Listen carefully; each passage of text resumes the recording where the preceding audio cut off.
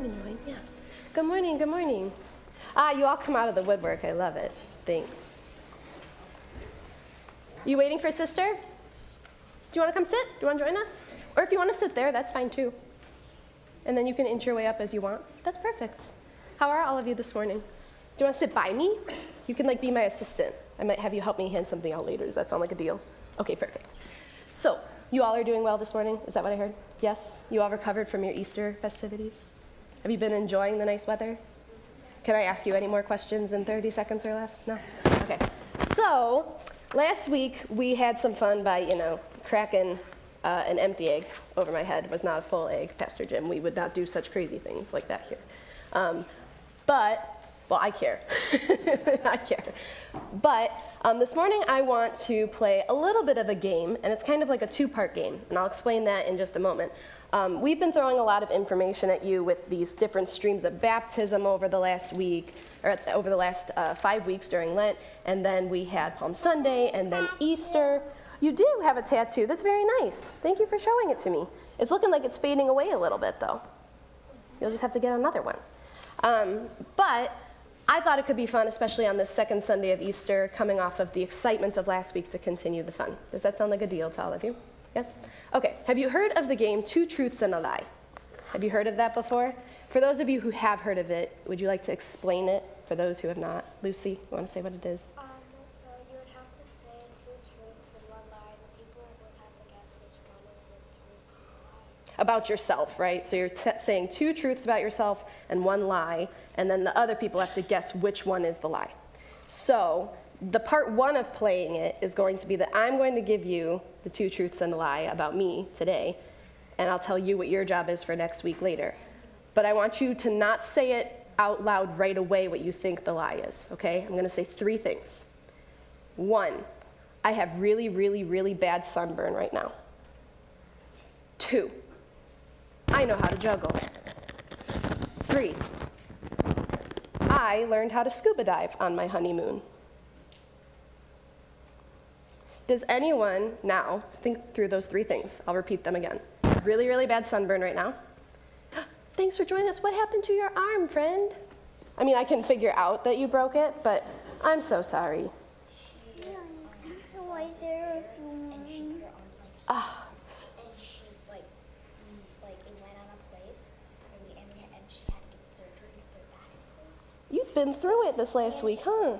Oh my goodness. Well, I guess if you're playing two truths and a lie, if you say that you broke your arm, that one's probably gonna be a little obvious. So we'll want to pick a different one for you for next week, okay? But I hope it feels better soon. Hey, what?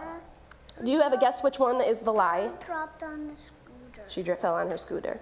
Yeah. Any of you have a hunch which one is the lie? If you just had to take a first guess of the three. So really, really bad sunburn, I can juggle, learn to scuba dive on my honeymoon. Frankie, what's your guess? You think I'm lying about being able to juggle, okay? Lucy. I got really bad sunburn. You think that's my lie? Okay. What do you think my lie is? Not sure. I don't know. You don't know? That's okay. Do you have a guess? No, I already told you you can't play. That's right. Sorry. Okay, let's take the sunburn one first. Why do you think that's the lie? My skin's very glowy? Oh, thank you, Lucy. That's so kind. It looks very glowy? Yeah, you don't see any sunburn on me right now, do you? No? It's looking... But I do have pants and a long sleeve shirt on, so you don't know, okay? You said that you don't think I can juggle. Why don't you think so? Why is that what you think the lie is? You just think I can't juggle. Fair enough. That's fine. Any other guesses? Does anybody think I'm lying about the scuba diving one? Or we think that happened on my honeymoon? Okay, I promise you I'm not lying about all three. Only one of them is a lie. I promise. The lack of faith in your deacon is showing a little bit right now. That's okay. Okay, so how could we settle that which one is the lie today? How could I show you if I'm lying about any of those? You could show us a picture that you scuba dived. I could show you a picture certificate that I scuba dove. I don't know. Went underwater and scuba. Okay, so that's one thing. I could show you by juggling, right? All right, and what about the sunburn? Sophia's not moving. Here, come sit by me over here. I could do what? You could probably show us a picture of yourself. I could show you a picture of my sunburn. You also have the physical human here with you. She could show you if she had sunburn, right? Would make some sense. So I'm asking you about this idea of needing to see something in order to know what happened, because in today's gospel, we hear about one of the disciples, Thomas, who gets kind of a bad rap for being called a doubter, right? So the disciples are all together, and the risen Jesus appears to all of them but Thomas. Thomas happens to not be there. And so they tell Thomas later, when Jesus is no longer there, hey, Jesus was here. Jesus came back. He's risen. He's not no longer in the tomb. And Thomas says, I don't believe you, and I'm not going to believe you unless I physically see the marks from the nails in Jesus' hands, feet, and the mark in his side. That's when I'll believe that he's really risen from the dead. Well, then Thomas has to wait a week, a whole week. It's not like it's immediate that, Jesus just appears again. And Jesus does do that. And when he comes, he does question Thomas's ability to need to be able to see in order to believe, but he doesn't do it in an unloving way, because he recognizes that for us, sometimes in our walk of faith, we want to see things or to have perfect proof and fact in front of us in order to be able to understand. But does that always happen in church or with things with God? Do we always get in our timing the exact evidence or proof that we need? No.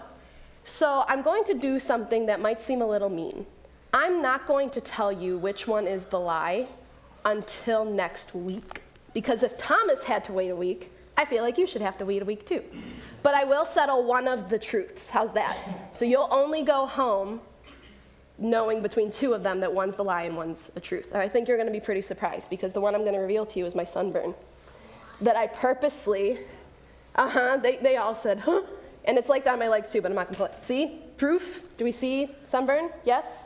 Wear your sunscreen. That's the reminder that your deacon gives you today, is when you go kayaking for an entire day, don't not wear sunscreen. So, now do we have a guess which one the lie or the truth is? Yeah. Which one do you think? You all don't think I can juggle. Okay. Okay, that's fine. You're allowed to have that. We'll maybe see next week, maybe not, right? All right, let's have a quick prayer before you go back to your seats. And congregation, you're invited to join in as well. And I did purposely wear long sleeves just so I could do this children's sermon, just so you know. Okay. Dear God, thank you for the gift of faith.